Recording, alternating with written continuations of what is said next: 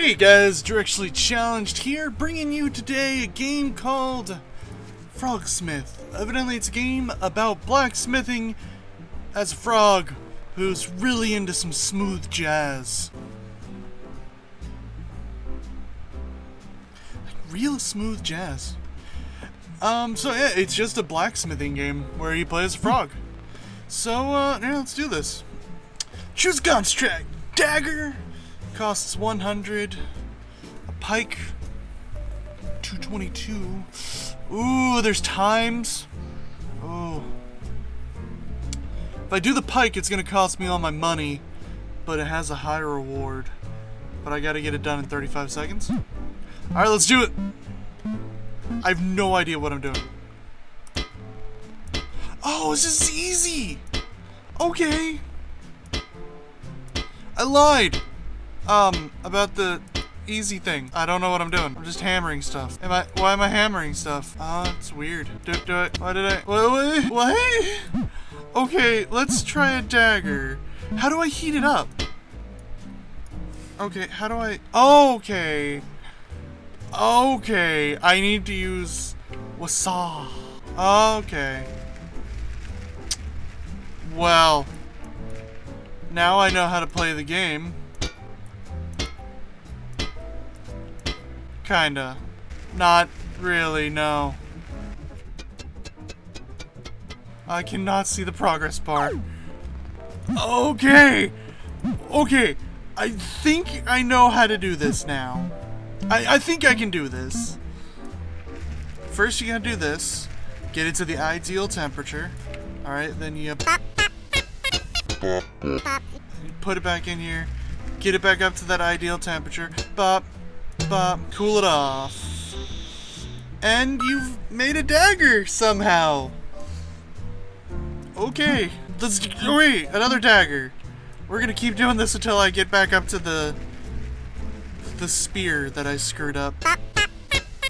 I like his, I like the smooth jazz. Oh, dude, I can make a long sword or an axe. I'm making a long sword. Hell yeah. I love long swords.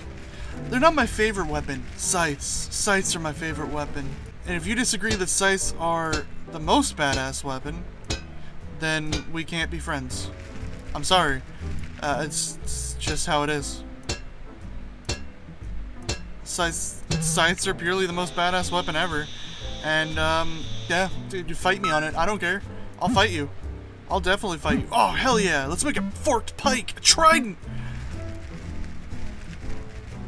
I'm not even looking at the rewards for this. It's just, I see, let's make a trident. And I'm like, yes, make a trident. See? Okay. Now, I don't know a lot about smithing. But I will be honest, I actually look up YouTube videos on smithing and forging and stuff a lot. And I will admit, accurate. This is a lot of what you do. Except for normally you're actually, like, making it into a shape. I love forge videos on YouTube, too. Oh, there's... Oh, a great sword! I'll go build a... I'm gonna build Cloud's sword! And it's gonna be great! It's a great sword. But yeah, like, the thing about forging is you really do. You have to, like, you take it out, you beat the steel into shape, and every time that it's, like, it cools down. Like, every time you're hitting it, it is gonna cool down because heat's gonna transfer into the table or the anvil and the hammer. And so you've got to put your, like, you gotta put your steel or your iron or whatever you're working with back into the fire. And it's really interesting watching videos on that. And we can make a mace! Oh, dude, how long does this game go for? That's my question now. Like, now I'm curious. Ah, dude, I loved, yeah, like, I don't know. I would love to forge. There's so much stuff I would love to do. And forging is one thing I would love to do. Hammer! I would love to do some forging. I would love to try it. I know I wouldn't be good at it, but I would really love to, like, try and make something in a forge. That'd be so cool. And I know it'd take a long time. I know it would take hours. Oop, I got that way too hot. And that means that the metal's gonna be brittle now. Yeah, I know. I know. There's an ideal temperature. You get it too far and the metal's gonna become brittle. You don't get it far enough and you're not gonna be able to work the metal. Oh man, it's so cool. Armor! Dude, does this game just keep going? Oh, it takes the armor a while to get up to temperature. Oh, dude, and forging armor, you have to, like... A lot of the times to get the bend you want, you have to forge it onto, like, the tip of an anvil. Like, so you'll see them, like, pounding against the tip of this anvil to get the bend to make, like, plates and stuff like that. It's so cool. Oh... Hammer, hammer, hammer, hammer, hammer, and cool it off. I love the graphics. I don't know why, but the graphics feel like... It feels like N64... Like, this feels like it could be an N64 game, you know? Just looking at it, I feel like... Or a NES game. Like, you know, this feels like a retro game. The animation, the modeling, everything about it feels like a retro game, and I kind of like it because it's like a retro game, but it's smoother.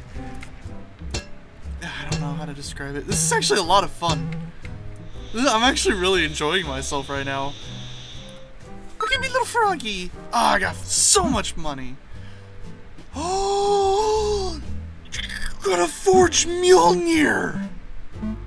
Aw, oh, hell yeah, Thor, I got you, buddy! I'm gonna rebuild it. I'm gonna rebuild Mjolnir for you, dude. Don't even worry.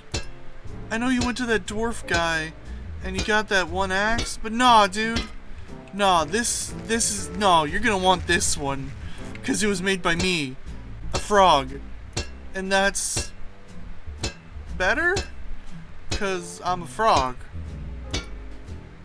Yeah. Instead of a giant dwarf, because that makes sense. I don't feel like people know what dwarves are. Ah, I've completed Mjolnir! I had to really cool that one off, didn't I? Reward 1668. You are really cheap, Thor. You could have given me a little bit more cash for that one. Let's forge Mjolnir again. Well, you know what? We're gonna sell this one to Loki. Yeah, Thor. How's that feel? Not even movie Thor. We're gonna sell it to Loki. Loki will come into my shop and be like, "Do you have Mjolnir?" I'll be like, "Yeah, I do, Loki. You want Mjolnir? 2 grand. It's really cheap for a god weapon. Should probably charge more for a god weapon. What would you charge for a god? Like, what would you charge for a god weapon? Let me know in the comments down below. What would you charge for a weapon that is wielded by the gods? I would think a small fortune. I don't know, $1 million, $2 million, $3 million? A country, maybe? They got, ooh, Excalibur!